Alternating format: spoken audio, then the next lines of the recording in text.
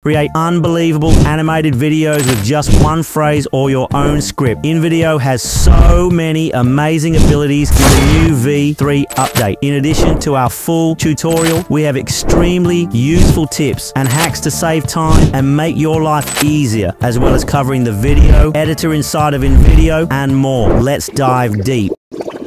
Before the hacks, let's uncover a few useful tips. When you open the Invideo AI website in a browser, after logging in, you can press this button at the top and get Invideo as a browser app. Press the install button. After that, press yes to get an icon in your taskbar. Next time, just press this icon and Invideo will open in a separate browser as a browser app. If you decide to leave the icon on your desktop, you can now open a few browser windows, all with different content on Invideo. This can be useful for comparing two videos together, for example. Anyway, it will still just be a browser and you keep full control, so you can delete or adjust anything. Just don't switch off this toggle by accident. So you keep Invideo as an app in a separate browser. Briefly, let's uncover a few hidden buttons. A very comfortable button appeared on Invideo recently called See All here at the top. We can still use the button from before on the bottom of the left menu called Show All. Don't forget that these beautiful pictures are frames from videos that were already rendered, so we can't change the material inside. If we need to change or regenerate something, we have to press either the See All or Show All buttons. Choose your video from the list that opens with these buttons. To generate a new video, we can use the Create New button, which does the same as the Create AI Video button, just in different sections. The Add-Ons button gives us the ability to buy extra minutes. For example, if you need just 1 minute of full generative video or animation, this can be useful. Media library. To be honest, I never use it, but we have the ability to upload our own media to Invideo and add it to our video. We can also create folders to separate media and keep everything organized. On the bottom of the left menu, we have an AI minutes button to track how many minutes we already used and how much is left to use this month. When we are in a section with a magic box, the button with arrows on the bottom of the left menu allows us to keep the menu open or collapse it. Now let's explore an Invideo subtitle hack. Even if you selected don't add any subtitles when you started creating a video, the system inside still keeps the transcript of the video. After downloading the video, you can copy or change the description and the title for your social media if you are not happy with it. On the download button, we can see an arrow that lets us download subtitles. But if you can't see this button, just refresh the page using the Control and R keys, or just load the video again. Once we press the download subtitles button, we will get a file with an unusual extension called SRT. This is how it looks in Notepad++.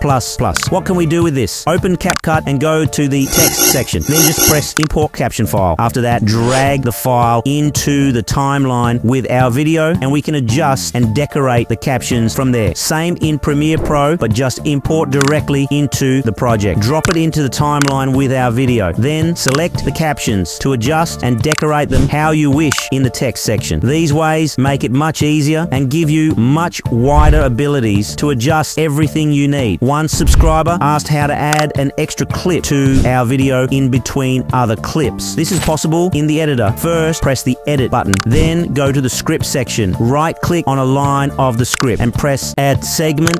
Then press the plus button and select if you want stock or generative media. Now let's explore Invideo's new video editor. The download button has one more option: export project to timeline. First of all, we can see a disclaimer that this editor is still in the beta version. When I looked at it for the first time, I was very confused. I don't know what this is. It's a very unusual editor.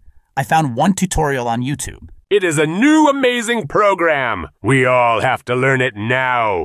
It looks unfinished since it is still in the beta version. To be honest, just for now, I avoid using it, waiting for an update from Invideo. I'm sure soon it will be amazing, just like the rest of Invideo. If you need to add extra edits, I recommend using Premiere Pro or CapCut. Even the CapCut free version is amazing. Here's the link to my in-depth tutorial about CapCut. Using a professional editing program is the best and easiest way to add more complex edits if needed. By the way, one day I uploaded a video video to YouTube that I generated on Invideo, and I got a notification about a copyright claim. I was so shocked, and probably if I appealed the claim, I would win. But to save time, I decided to just change the music. Invideo gives us the rights to use the stock footage and music with its videos. So if you get a copyright claim, just contact Invideo and they will help you. But if you are paranoid like me, just change the music inside of Invideo. Go to the edit section, then press the music section. Press stock music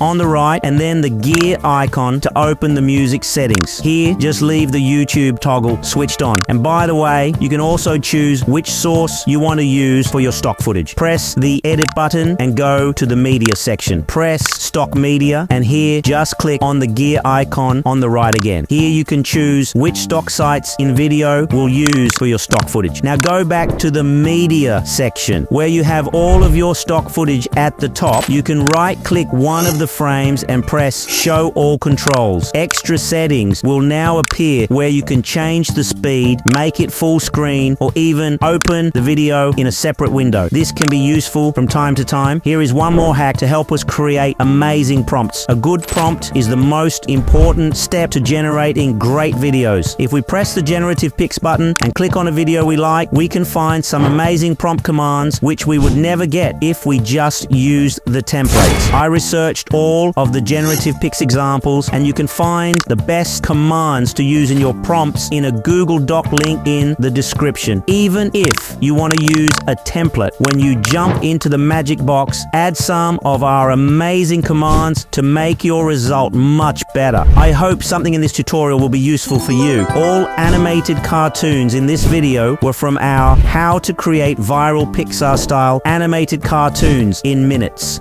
step-by-step tutorial video. Watch it on my channel. Thanks for watching. Good luck.